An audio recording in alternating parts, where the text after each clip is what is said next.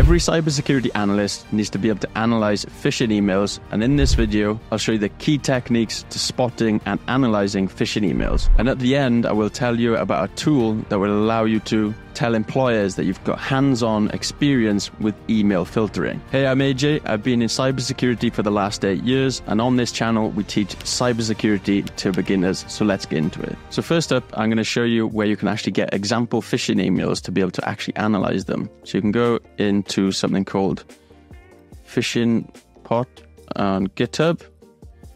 And as you can see, it's this one here. As you click into this, you click on email, and it's going to have a list. So these are all example phishing emails that have been reported and have been sent to Phishing Pot. And you can come in here, simply just download a couple of these emails. So you can go in and download these.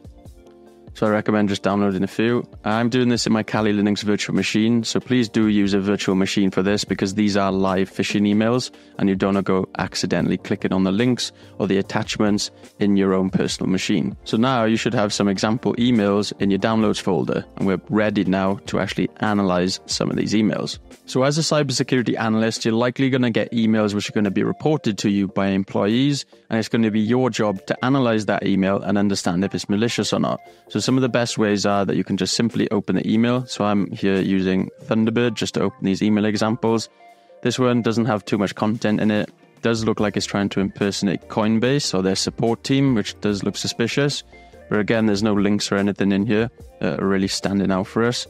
This one here, so this one looks to be a Microsoft account phishing email. So it's saying that someone in Bogota, Colombia attempted to log into my account several times. If you believe this fraudulent, please report this here. So Microsoft account alert, this does look very suspicious. It's coming from 365@company.com. It's quite generic. They have put a name in there to try to make it a bit more tailored. But again, this is quite generic, which is standing out. So there is a link here then, and it actually directs to this page here. And this does look like genuine Outlook page. But as we can see here, the URL definitely stands out for us as not being anything related to Microsoft. So we can actually do a bit more analysis on the URL. So you can go into a tool like Semantic Site Review, as you can see here, paste the URL in just to check the category. And this looks like it's already been categorized as suspicious by Semantic. So that will further indicate to us that there is something unusual here. But this definitely stands out because this is definitely not Outlook. So in this case, you'd be deleting it from the employee's email box and checking if any other employees had received this email, and then making sure that nobody had clicked it. If they had clicked it, then you would want to go ahead and be resetting their passwords just to be sure. But you would also want to double check to see if they had entered their credentials as well. But usually as precaution, you want to be resetting their passwords anyway. There's also another great tool called URL Scan. So if we copy this into URL Scan, you can do further URL analysis on this as well. So we can do a scan on this. So again, these sites are just sandboxes, and they just allow you just to do some more analysis on the email to try and determine if it's malicious.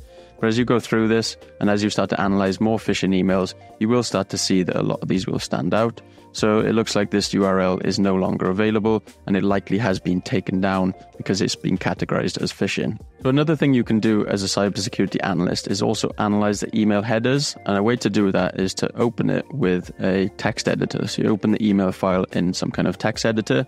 And as you can see here, these are the email headers for the specific email. And the email headers are the hidden parts of an email that show the email from its journey from the sender to the recipient. And it can provide crucial data when you're doing forensics to try and find the true source of where that email came from. And one section you can actually look at is here. You've got the return path, because phishing emails will always try to look like they're coming from a trusted sender, but you can look at the return path and see where the actual source of the email came from. So we're a mismatch in the return path and the actual from address. So I can show you here is usually an indicator that the email can be suspicious. So you can see in here, we've got the return path as this, but the sender address is actually support@mail.coinbase.com. So they're trying to spoof this support Coinbase from address so that you think that it is actually from Coinbase. But as you can see, the return path is actually this address here. So another location you can look in the email headers is actually for the SPF record. So if this is showing up as SPF equals failed, then this could indicate further that this is a phishing email. In this case, it's actually equal to none. This could raise some suspicion because most legitimate domains will have this set up correctly,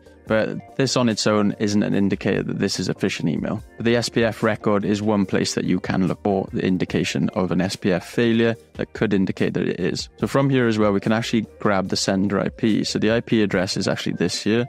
So this can give us an idea of where this email was actually sent from. So we can use something like abuse IPDP just to do some analysis on this IP address, and we can see it's actually being sent from Microsoft. Looks like a Microsoft server in Singapore, so likely they could be using Outlook to send this phishing email, so this doesn't really help us figure out exactly where they are. An IP address analysis can be difficult because it doesn't always indicate their exact location. It usually is the IP of the ISP or the internet service provider of where that IP is actually located. But it can still be good for analysis as a cybersecurity analyst. Now that you have a better understanding of how to actually analyze phishing emails, what I'm going to show you now is how to get hands-on experience with an email filtering tool. I actually came across this tool by Bitdefender, and they've got an ultimate small business security tool.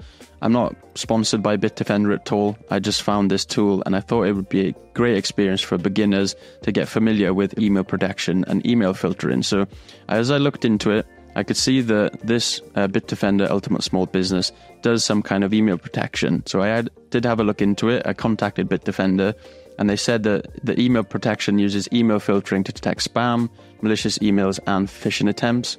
And it actively monitors the mailbox by scanning incoming emails. So as I looked into this, I thought that this would be a great experience for a beginner to get easy hands-on experience with an email filtering tool that they could put on their resume or their CV. Because if I was looking to hire people and when I'm doing interviews for cybersecurity analysts, if they said, I've got experience with an email filtering tool, I know how to actually analyze emails, and I know how an email filtering tool works, then they would definitely stand out for me. So because of that, I'm going to show you how to actually set this up. Unfortunately, the email protection doesn't come in their free trial, so you will have to sign up to their monthly subscription, but you can cancel it after 1 month. I think for $14.99 is definitely worth it to get this project on your resume or your CV, but that is totally up to you. I'm going to show you how to set it up now. So just follow the prompts to sign up. It'll ask you to enter your credit card information and your email address. Once you do that, it'll send you an email with a code where you can download Bitdefender.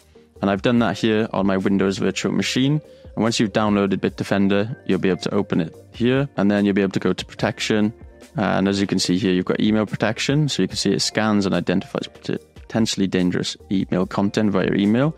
So you can open this and you can get started and you can choose. So I'm going to set it up with a Google account and I'm going to sign in with Google. So make sure you do that. So then follow the prompts to sign into your Google account and then you'll see this. It says you have successfully signed in. Email protection is now protecting your email account. You can close this browser.